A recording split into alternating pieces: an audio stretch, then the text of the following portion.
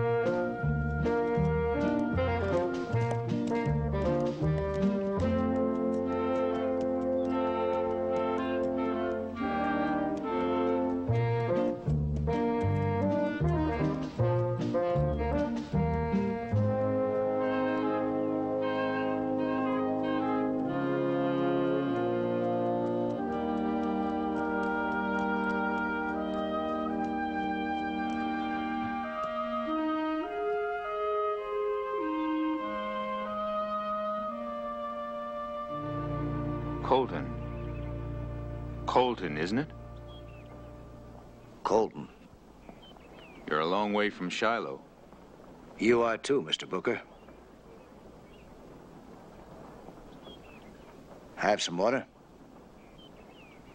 Help yourself.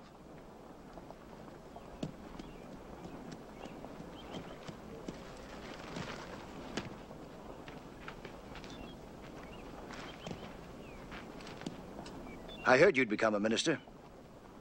Almost 2 years ago. I'll get it. Got a wife, too, I hear, huh? And a child in a couple of weeks. Been a long time since Shiloh. Good memory, Mr. Booker. Not so good. I'd almost forgotten Shiloh. Well, I never could. Because there was a crazy rebel captain who picked me up out of a mud hole where I was bleeding to death and carried me on his back for a half a mile. That crazy rebel captain saved my life. I was trying to prove a point, that's all. Simply that Texans have strong backs and Yankees bleed easy. Well, I'll concede both points. That's why I'm here, Booker. I'd like to repay the favor. Wasn't necessary. Maybe not, but I'm partial to my skin. And when a man saves it, I can't just write it off. I heard tell that you'd come west and that you hired yourself out as a gun. Just how good a gun I didn't know until, about a week ago when I was in Dodge and heard some talk.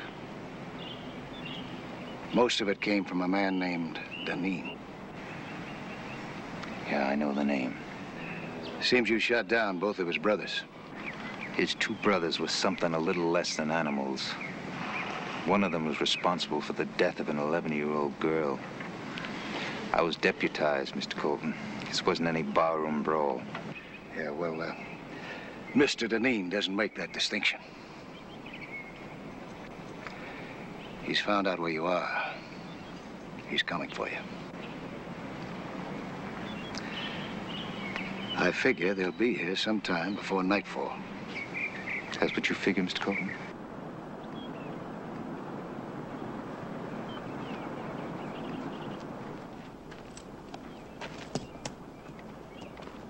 The law is about 20 miles from here in the county seat. Deneen will have his men with him. You'll need all the help that you can get.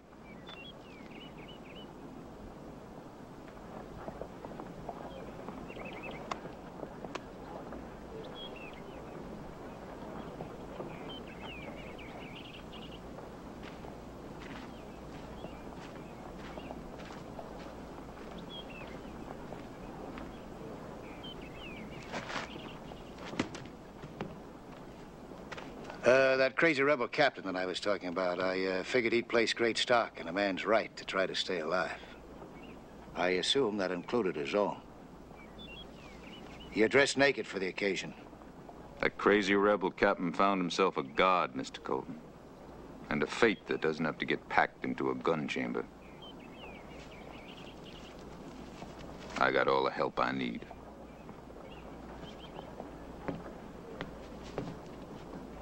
Even if you read it aloud, Mr. Deneen and his party won't listen. You've seen what 8 or 10 or 12 bullets can do to a man's body.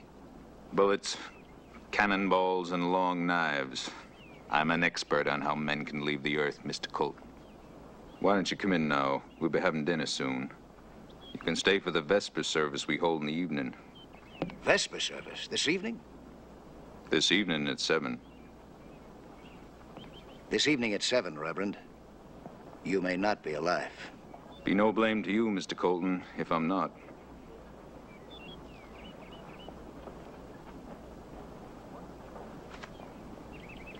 Nice heft to it. So's a pitchfork, a bag of grain, an armful of kindling, and this. Yeah, it's true. But you've forgotten, Reverend. You just don't recollect the nice warm feeling you get when you know that your gun's in your holster. And that you can use it as well as any man. Forgotten, Mr. Colton? No, I don't forget. I can't forget. The use of a gun takes the years very well.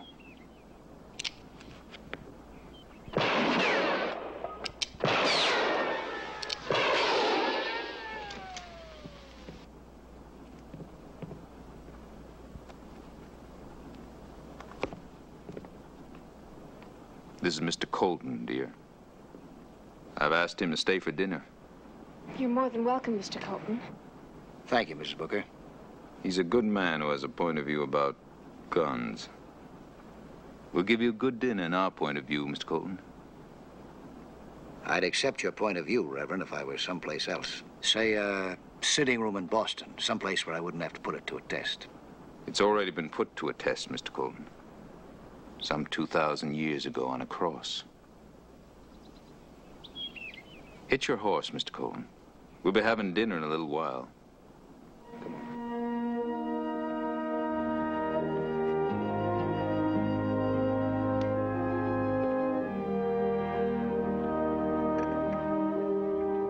I was telling Mr. Colton it's a small world.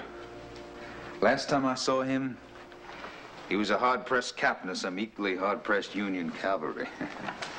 Thank you. What is your trade now, Mr. Colton? No trade, Mrs. Booker. Unless you might call searching, looking a profession. When I've got time, I'm not being pushed. We know all about time, Mr. Colton. Or the lack of it.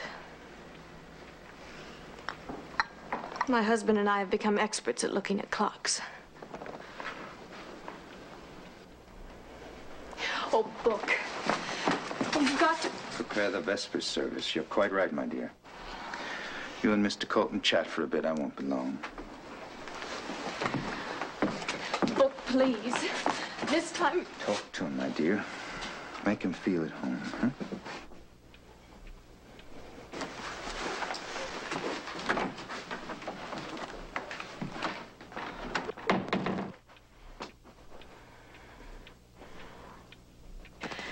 Can I get you anything else, Mr. Colton? No, thanks.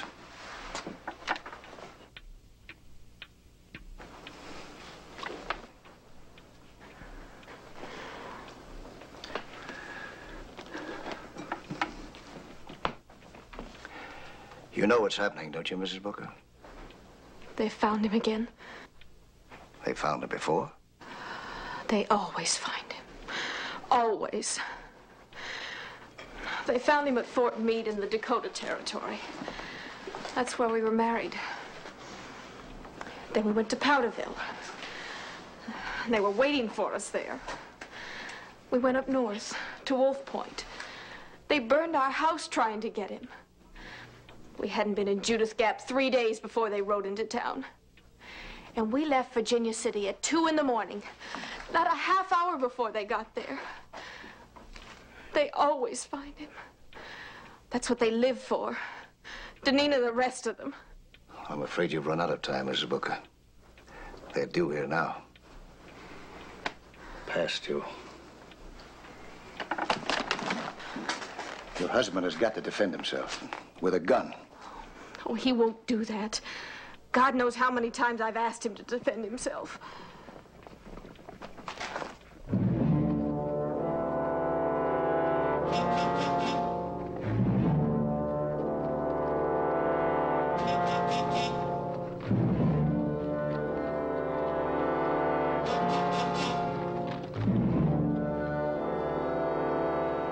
You better ask him again, Mrs. Booker. You better ask him again.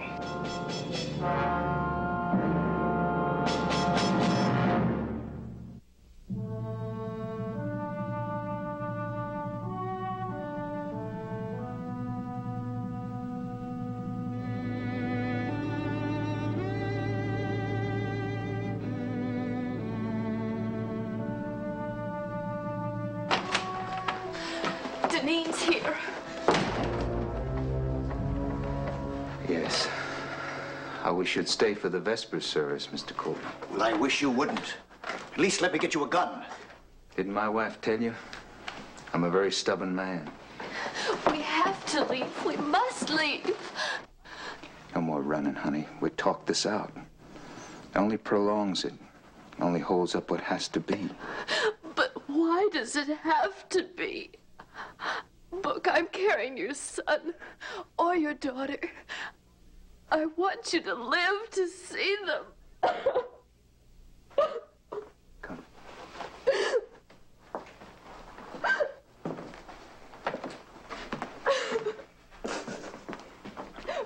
Book, please, please. It's almost time. Congregation will be coming in. Rest. The congregation and 5 men will see to it that you never preach another sermon. That may be. But I promised my God I would never again fire in anger. I would never again take a human life. I cannot turn my back on that promise. Not if I want to call myself a man of God. Even when I shake inside with hate, even when I know that a gun, any gun, is an extension of my arm, a part of myself, and that I have a talent for killing that is so special and so perfect. Even then, with the knowledge that there are evil men who have no excuse for staying alive, I cannot break my pact with God.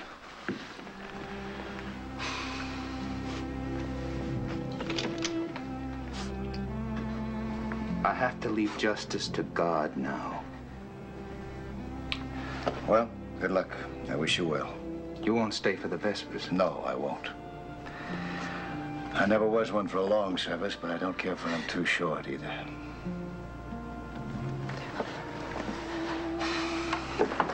Mr. Colton, thank you. Make good speed and God protect you. And you, Reverend. May he protect you. He's all you've got. He's all I need.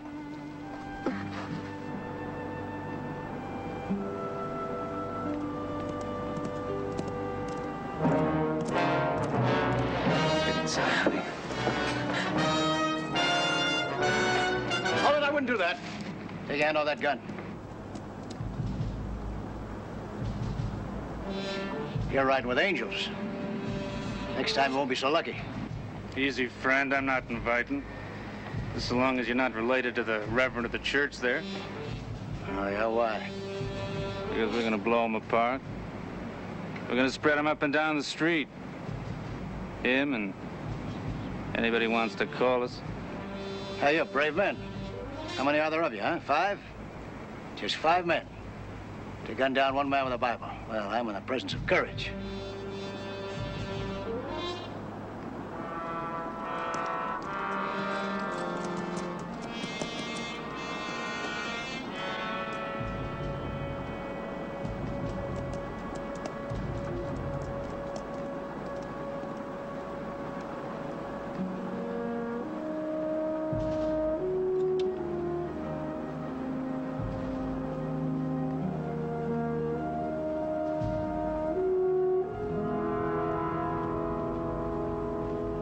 I changed my mind. Thought you might need a quarrel. Well, why don't you come in, folks? Good evening. Good evening. Good evening. Good evening, Reverend. Good evening, Mr. Galvin. Good evening, Reverend. Doctor? You sure everything's all right? We'll be all right. Good evening, ladies. Good evening. Good evening. Evening, Deacon. Go inside, Henry.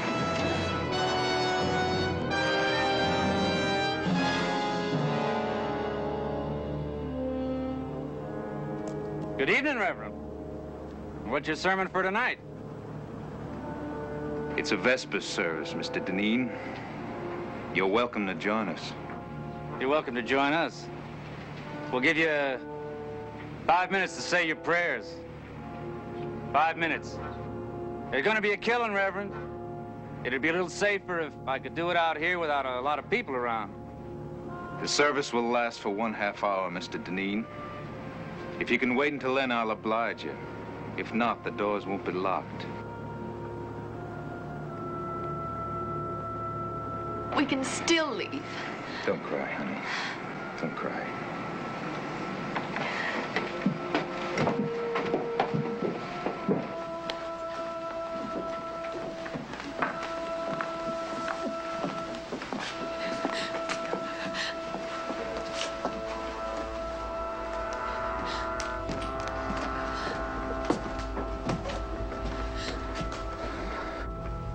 Would you be so kind as to close the door?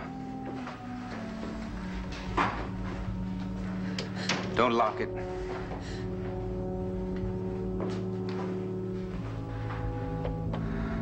Now, friends, page 21 of the prayer book. A moment of silent meditation.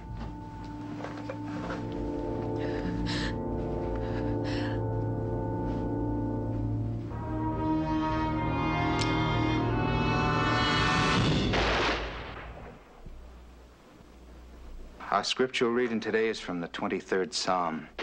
Hey, Booker! Your 5 minutes are up! Let's get outside! The Lord is my shepherd, I shall not want. Right now, Booker! You come out, or we come in!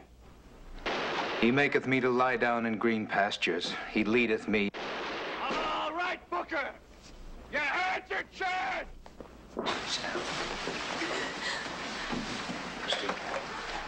He leadeth me beside the still waters.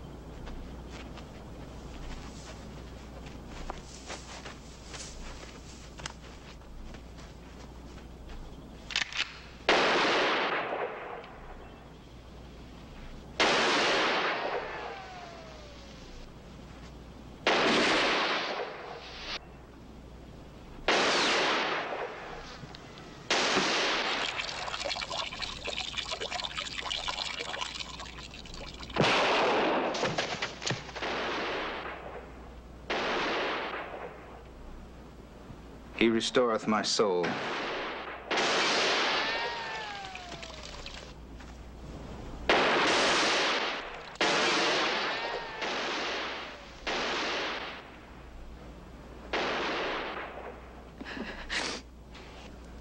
He leadeth me in the paths of righteousness for his name's sake.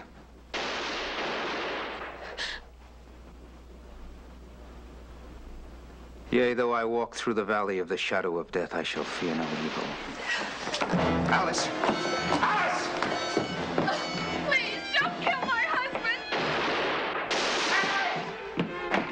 Alice!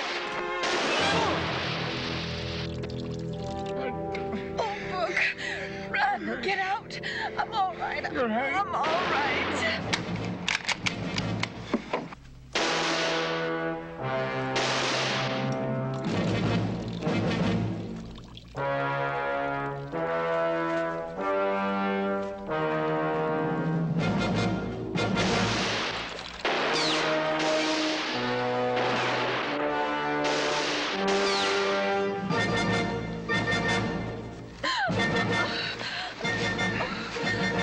You've lost your right arm, Reverend.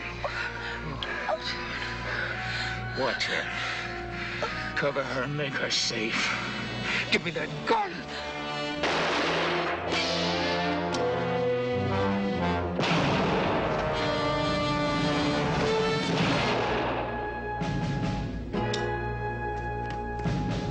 All right, Deneen.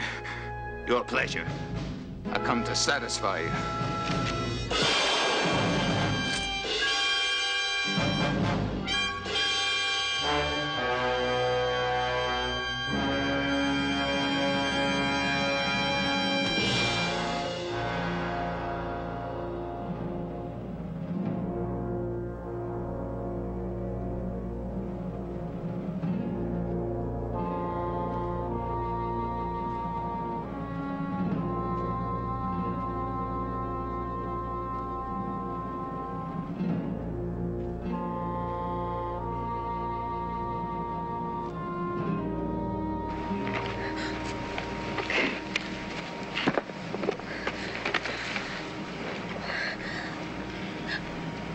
We'd better get her over to my place. I don't know about the baby, but she'll be all right. Are you sure, Doctor? It's in the shoulder. She'll be all right. Mr. Colton. Oh, I'm all right. It'll mend. You took some lives tonight, Reverend. But you saved some, too. I must remember that. I must remember to dwell on that.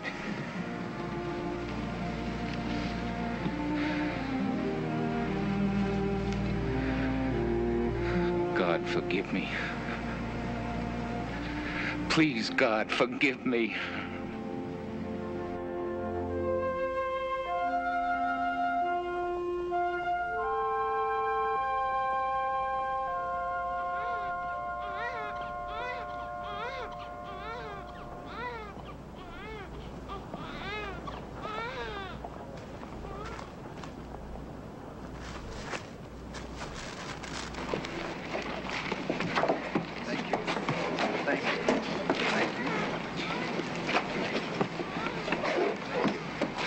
Sounds like a boy. He's a boy. Congratulations, Reverend. Thank you. And thank you for your help, Mr. Colton. What'll it be now? Still a long ride back and forth to no place in particular? Back and forth until I find the place. Ever figure out what it is you've been looking for? Oh? Pot of gold, maybe. Maybe the secret of longevity. Maybe just a man better than myself. When I find out, I'll let you know. I'll send you a letter. Do me a favor, Reverend. Tell that son of yours when he grows up, if you will, that there was a maverick out in the street the morning he was born who wished him well. I'll tell him.